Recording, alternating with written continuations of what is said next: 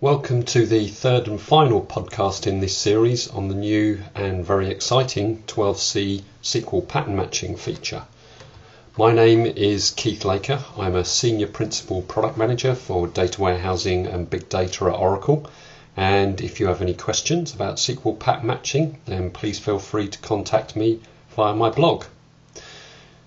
In the last of this series of 3 podcasts on SQL pattern matching, we're going to examine 3 real-world use cases for pattern matching and show how the new 12C match recognize clause can make your life so much simpler. During this podcast, we're going to examine 3 scenarios. Scenario 1 is the sessionization from user logs. The second scenario is the analysis of call detail records, and the final scenario is the tracking of suspicious money transfers. So let's start with the first real-world use case, which is the analysis of the sessionization of. Okay, let's start with use case number 1, extracting session information from user logs. One of the most popular use cases for pattern matching is to analyze user activity on a website. Pattern matching is used to identify each session within a series of clicks and then track user activity that typically involves multiple events, such as click activity, moving from page A to page B, and responding to recommendations. But what do we mean by a session?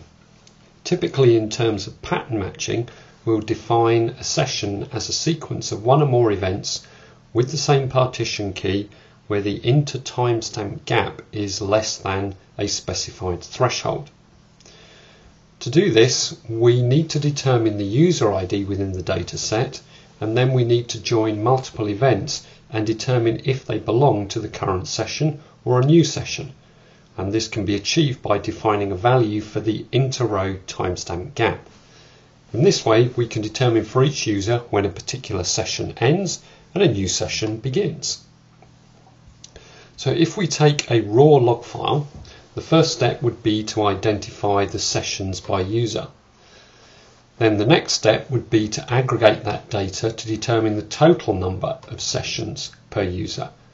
In this case, we're using a built-in function to return a running total of the number of sessions per user.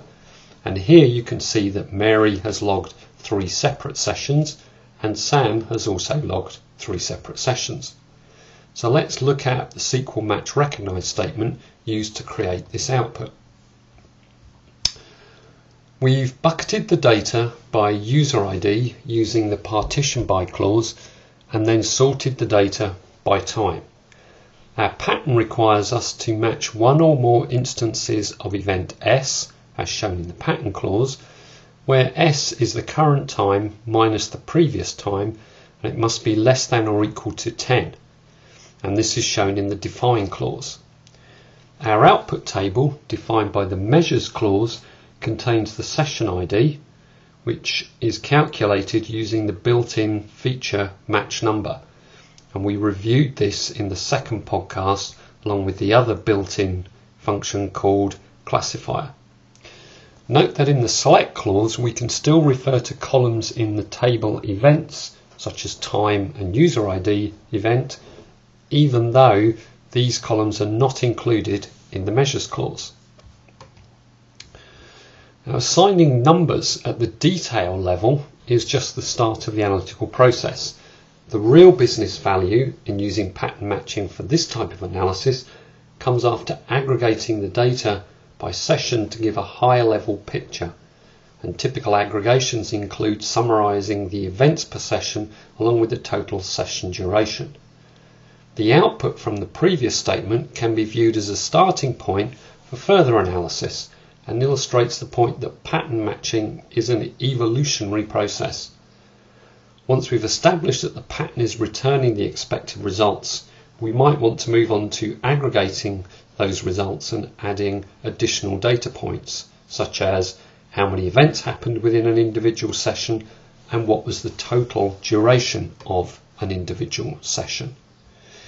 In this slide, we've reduced the output from our previous table by using the one row per match clause, which we'll see in a minute, and adding some aggregations to count the number of events and duration of each session. And the SQL to achieve this is shown here, where you can see we've added new measures such as count star and calculated the duration of each session by subtracting the first instance of a timestamp from the last instance of a timestamp within our pattern matching.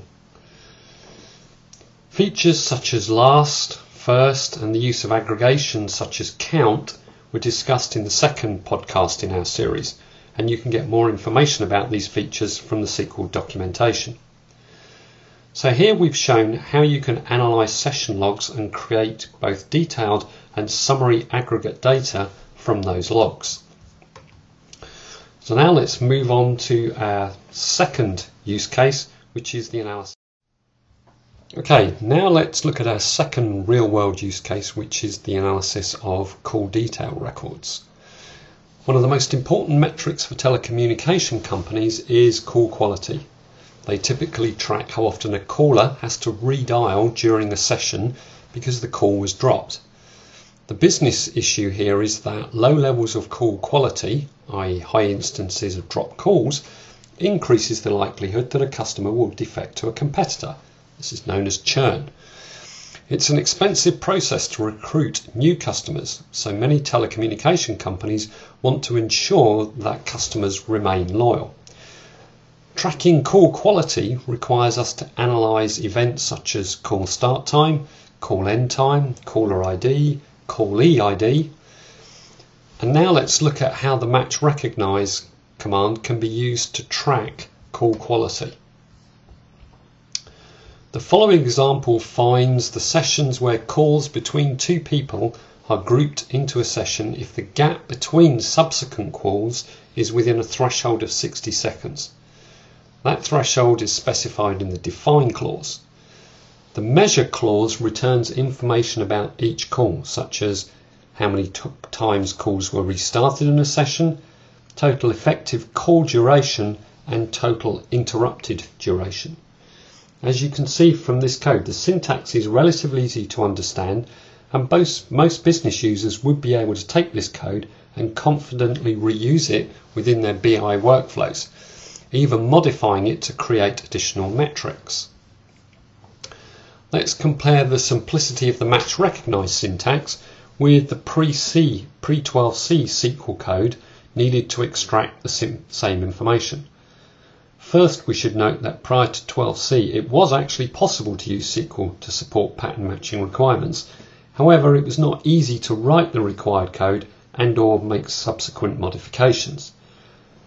The simplicity and elegance of the 12c match recognized clause will be welcomed by developers, DBAs, and business users because it makes designing and implementing pattern matching requirements so much easier. So in the next real-world use case, we'll look at tracking suspicious. Okay, now let's look at our final real-world use case, which is about tracking suspicious money transfers. Many companies are looking for simple and more efficient ways to identify and track fraud.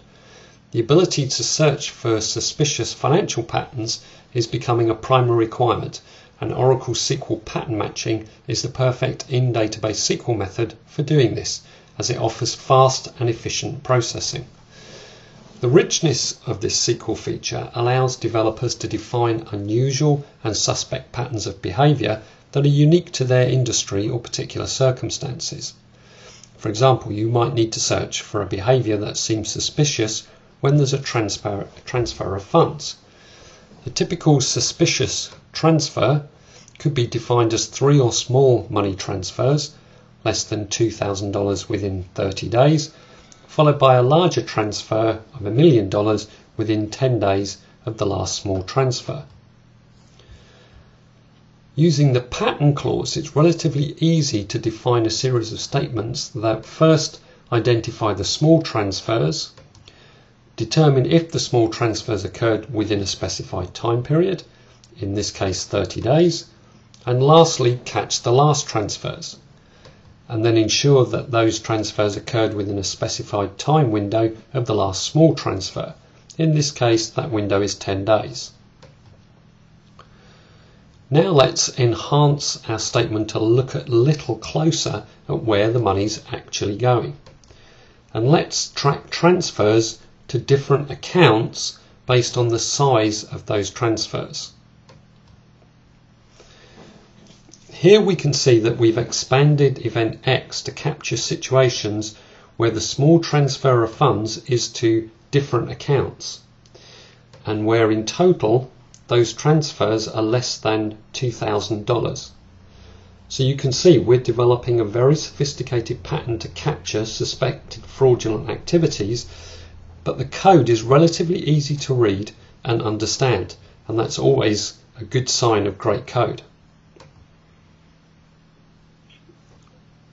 And that concludes our look at. And that is it for this podcast on use cases. In this series, we've looked at the basic concepts of pattern matching. We've reviewed the new 12c match recognized clause, and we've looked at some real-world use cases. Overall, I think you'll agree that with the new in-database pattern matching capabilities, it significantly reduces code complexity while providing all the flexibility and sophistication of non-SQL declarative languages such as Perl. Using SQL pattern matching, you can further maximize your investment in Oracle database technology.